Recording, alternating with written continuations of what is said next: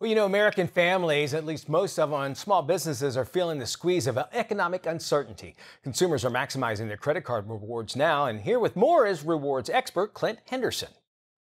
We've got new polling from Morning Consult that suggests 91% of consumers who use rewards credit cards find them useful to their everyday needs. And that includes saving money on stuff like gas and groceries. These are really important benefits. And there's legislation right now on Capitol Hill that would strip these benefits from consumers. So it's something we're really worried about and we're really fighting against right now.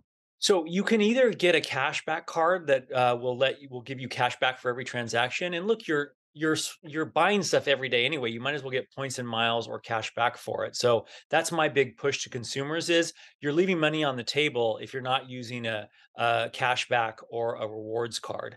And this legislation that's on Capitol Hill right now is uh, would essentially eliminate that ability. And we're urging consumers to go to handsoffmyrewards.com to make sure your legislator says no to this legislation.